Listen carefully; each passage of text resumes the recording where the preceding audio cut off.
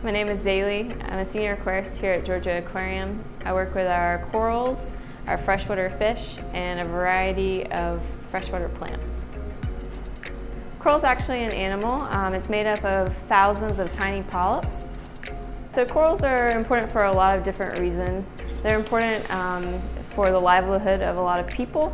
A lot of people go out sport fishing, a lot of people go scuba diving. They're also important as a barrier for our coastline.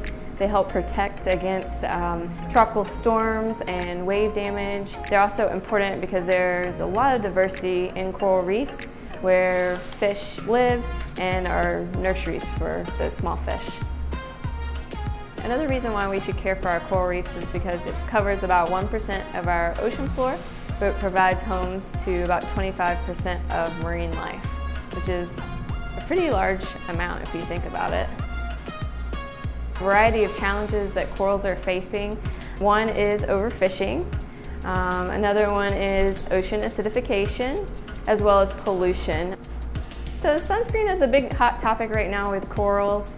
A lot of lab work has been done to test sunscreen and how it affects corals.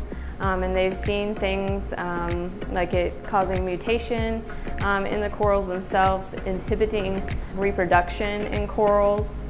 There are certain ingredients that people are looking out for now. So one of the big ingredients people should avoid is oxybenzone. It's actually been banned in Hawaii and Palau.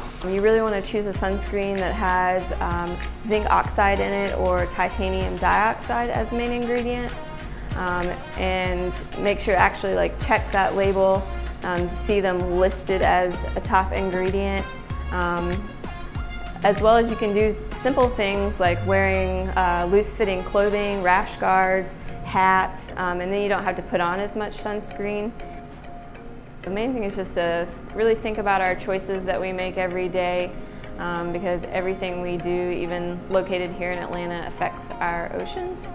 So we really want to think about, single-use plastic, using refillable water bottles, using reusable grocery bags, and even those everyday products that we may use, pouring down the drain or out in our yards, how that affects and goes to the ocean.